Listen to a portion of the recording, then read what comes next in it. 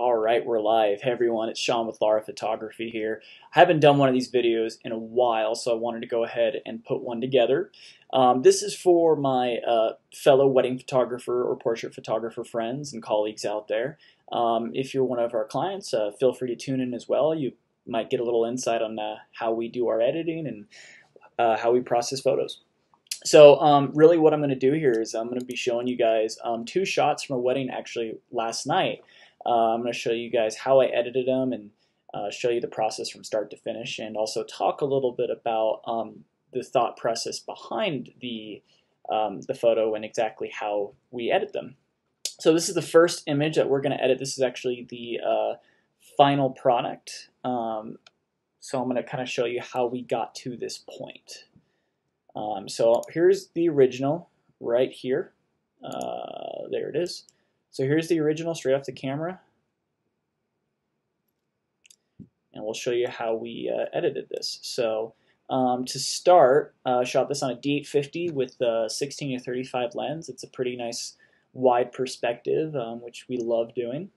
We shot this at 1/200th of a second, so we could maintain the max power out of our flash units from the high speed to meet the high speed sync. Actually, on the D850, it's 1/250th of a second, but I just shoot that out of habit because the Z6 I use is 200ths. 5.6 to get a little bit depth of field, and ISO 250 to reduce noise. So the first thing I do when I want to bring this into Lightroom is I actually have an import preset here on the left. It's one that I've custom made, so I'll go ahead and click that, and this automatically gets applied, but you can kind of see right here on the right hand side where what values are set. And this is just a really good place where I like to start when I import my photos and edit them. So we're going to go ahead though and start editing this guy. So let's just make the screen a little bit bigger there. Okay. So first thing I'm going to do is just bring up the exposure of the entire image a little bit. Great. And then I'm also going to bring up my shadows a little bit more. Awesome. So first things first is I'm just going to crop this a little bit differently here.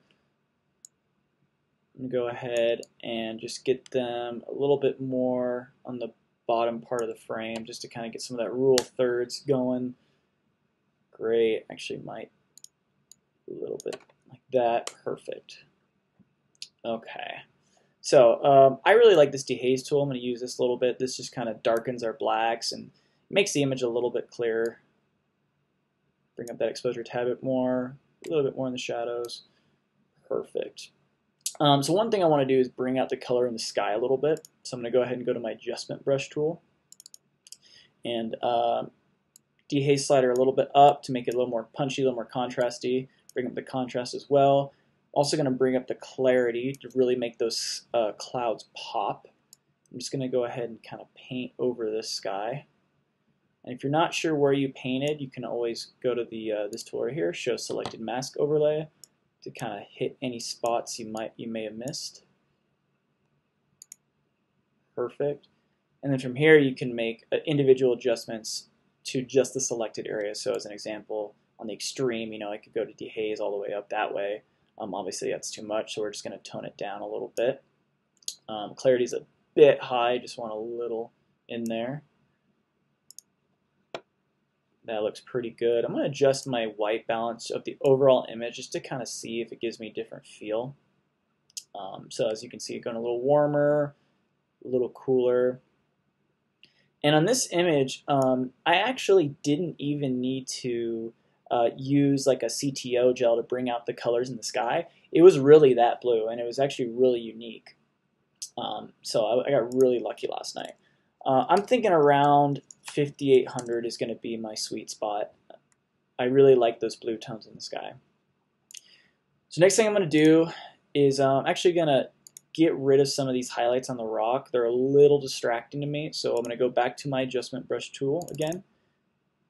Reset everything by clicking twice on effect. Alright, and we're just going to go ahead and bring down our highlights, bring down our exposure, and then just paint this specific area. I'm just going to go over this rock, go around here, make sure we got the right stuff selected. We do. Okay, I'm just going to bring that down even more. Bring down my highlights all the way. Perfect.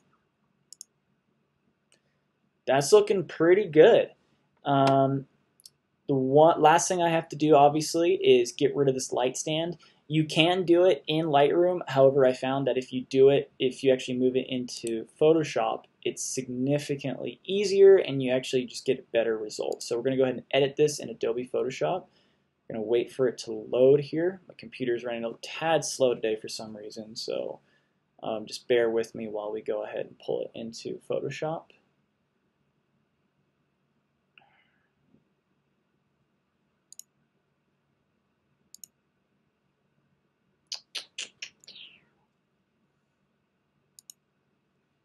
There we go. Alright, it's on this screen, so we're going to go ahead and drag it back over here, not Spotify. There we go. Perfect. Alright, so what I like to do is zoom in obviously on this, and I use the spot healing brush tool the majority of the time. Photoshop does a very good job of figuring out what you want to edit. We're just going to go ahead and decrease our brush size, get rid of this light stand here. This is the Savage Multiflex light stand, which is really good for uneven surfaces like this because you can adjust the individual legs unlike a traditional light stand. And for shooting here in the mountains in Colorado, it is must-have. There we go. That's it. What I would do is hit Command S on a Mac, Control S on a PC, and it'll bring it back into Lightroom and get you to your final edit. So my final edit that I showed beforehand was a little bit more blue. I think I actually like the one I just did a little bit better, but totally a personal preference. So that's how we edited that shot.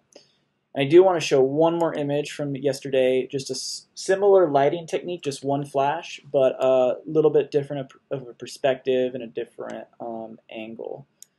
So here's the image, and this is unedited. This is straight off the camera to give you an idea of what we're working with.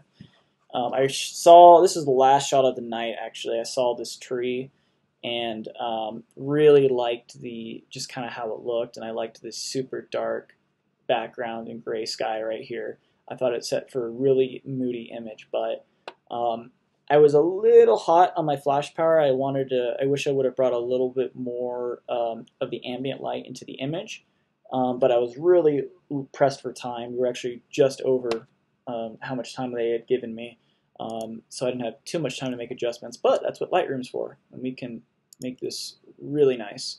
So first thing I'm going to do is go ahead and apply my import preset, so everything's just a little bit more contrasty. First thing I'm going to do is adjust the overall exposure of the image, bring it up quite a bit.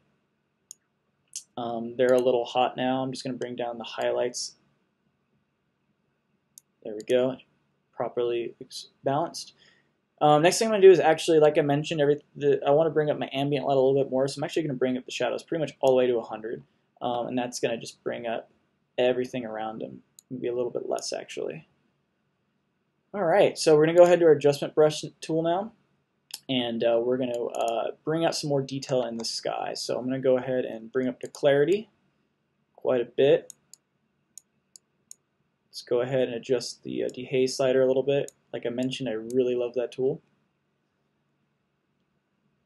And we're going to go ahead and a little more contrast as well.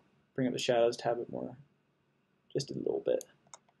And we're going to start painting.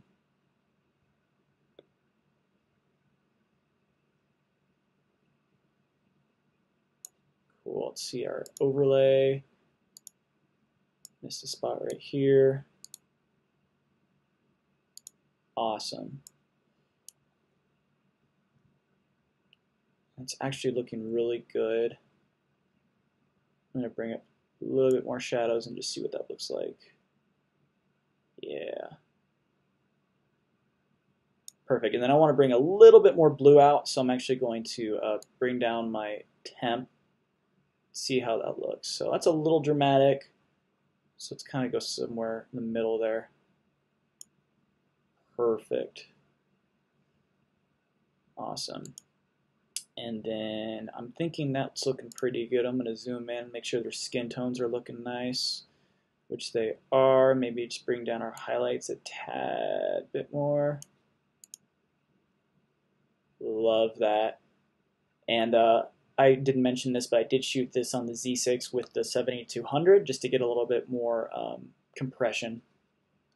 The wide shots are super nice in certain situations, like the last photo I showed, but here, you know, I shot at 70 millimeters just to get that nice compression, make that tree look like it was right next to them, and do that. So last step, like before, we'll go ahead and get rid of that light stand.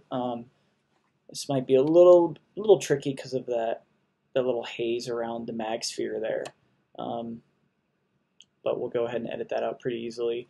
And in this photo, I did actually use a MagSphere with a MagGrid, and I also used a CTB gel, a half CTB. And my intention of doing that was to increase my white balance in camera.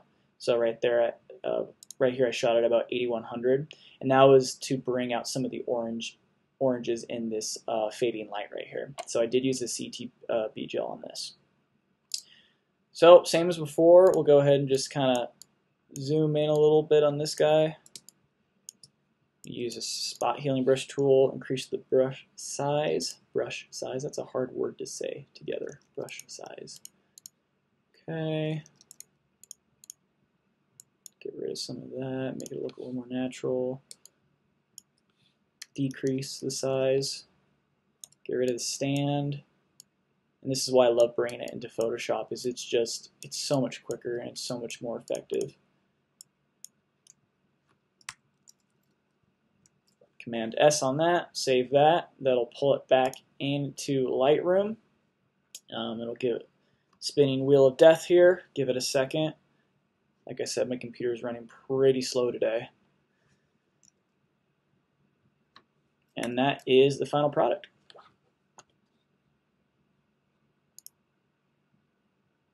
Cool deal. So I hope you guys enjoyed this video. If you have any questions, feel free to reach out to me at sean@seanlara.com. And hope you enjoyed this. We're going to go ahead and end the live stream now. Thank you so much, everyone.